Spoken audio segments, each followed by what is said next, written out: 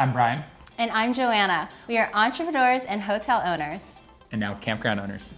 During the pandemic, we decided to buy an old motel in this magical little enclave in the Pocono Mountains of Pennsylvania called Promised Land. Yep, that's the actual real name. We moved our family and lived in the motel while we renovated the entire thing. The whole experience changed our lives. And now, we're in the hospitality business. We recognize there's so much potential in Promised Land, and now we've got big ideas to do more. So, we bought an old campground. There's some animals living in this one, like birds and stuff, and squirrels. We have absolutely no experience renovating a campground. We really don't know what we're doing.